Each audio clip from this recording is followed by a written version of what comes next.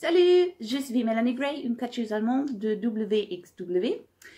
Et parce que mon français n'est pas bien, je vais continuer en anglais maintenant. And I really hope this was correct French. So, on my way to becoming a wrestler, I've met good guys, bad guys, but I've never met someone who could grant me my wishes. So I simply became one myself, which means I became a fairy godmother. But since I don't always play by the rules in the ring, I live by my own rules, they call me the sensational, sinister fairy godmother. Yes, how do I started wrestling? I've been a wrestling fan in the 90s as a kid. It was like a family gathering watching wrestling on TV. And yeah, in 2004, I saw that you could do that in Germany. You could actually become a wrestler. So I said to myself, I have to do this. So I got started in a small promotion in Germany. And the only things I learned there were like bumps and not much more. I was more a valet than a real wrestler. And in 2012, I had the first contact with WXW, which was at the 16 Carat tournament that year. And by the way, yeah, this is my cat, Minos, one of my 2 cats. Hey, baby. He will walk through the video probably. So yeah, and I started training there the very same year in 2012. I had my debut in 2013, and I've been with them mostly ever since. And yeah, those were great times, and I'm still enjoying wrestling. Next question, my favorite WrestleMania. That is probably WrestleMania 20, because it was the year I started watching wrestling again. And Eddie Guerrero won the championship, and John Cena won the United States Championship.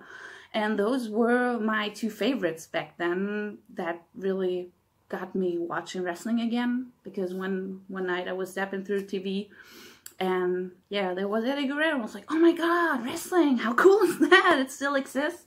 And then I saw John Cena, and yeah, I was a fan ever since. Yeah, and that was my favorite WrestleMania. My favorite opponent so far, that has to be Toni Storm. Toni is a goddess in the ring. Seriously, Toni is the best. Toni, I don't have words to describe Toni. She's just awesome. I trust her 100%, and it always shows when you trust an opponent 100%, because then it's simply magic, and we have this great chemistry, and I love her. I simply love her. Do I have a contract, or am I independent? I am independent. I wish I had a contract, but at the moment I'm injured anyway. I tore my ACL, so I can't wrestle at the moment, which sucks. But due to Corona, we can wrestle anyway, so it's not that bad. Yes, I'm independent. I wrestle for a couple of promotions and all over Europe.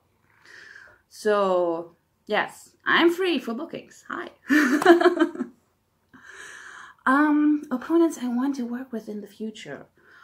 There are so many. Unfortunately, a lot of them have contracts, like Mickie James, for example. I would love to wrestle Mickie James, Trish Stratus, Charlotte Flair. Oh my god, Charlotte Flair would be awesome. Yeah, but I can't nail them down. I can't pin them down. There are so many. Mia Yim would be another one. But I would also love to wrestle Session Moth Martina again, because it's just simply so much fun. Of course, Toni Storm always, as I said. Yeah, and so many others. I can't, there are too many names, to be honest. I can't name them all right now.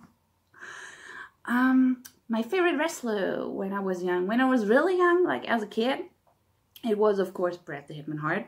He was one of them. But I also loved Tatanka and The Undertaker, Razor Ramon. I hated Shawn Michaels. I'm honest here. I hated him, which only means he was a great heel. Yeah, those were mainly the guys I loved as a kid.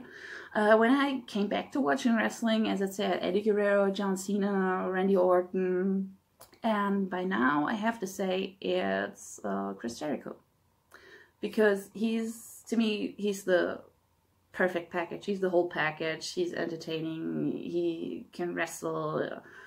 He's a great technician, and yeah, I know it's Chris Jericho. What do I think of French catch? I've been to France once. It was ICWA. I wrestled Bola Punk, and I haven't experienced anything like that up to that point, because the house was packed, and they were so loud. The fans were so loud. They were screaming. They were cheering for me because I was babyface then. And it was just amazing. It was just so much fun. By now, yeah, I think French wrestling is on the way to becoming more famous, especially with AMALE joining WWE now, and also Senza Volto, Tristan Archer, and yeah, all the guys you know, or I know, we know here in Europe, and I think they will be the next big names we have from Europe. I think so. And I would love to come back to France one day, of course. Is there any international federation I would like to wrestle in? Of course there is. I mean, I was lucky enough to have a WWE tryout in 2018. And it was a great experience. And of course, I will love to wrestle for WWE, but I will also love to wrestle for AEW or for Stardom in Japan. And of course, also some UK promotions like Hi OTT. There are just so many. But yeah, the big names, of course, AEW, WWE, those would be really neat. Okay, so those were the questions. I hope you enjoyed this video and this interview. If you have any more questions, I'm available on Facebook, Instagram, and Twitter. So follow me, join me on this weird ride that's called wrestling, and send me much love. Bye bye. Bonsoir à tous les amis, j'espère que vous allez bien. Du coup, je souhaite une très bonne soirée à tout le monde. J'espère que l'interview va vous plaire.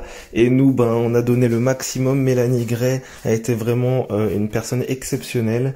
Et donc, on continue ensemble à donner tout le maximum pour vous divertir. Et on va continuer encore et encore. Prochaine interview avec Serge Sullivan. Bonne soirée à vous tous et on se retrouve très prochainement.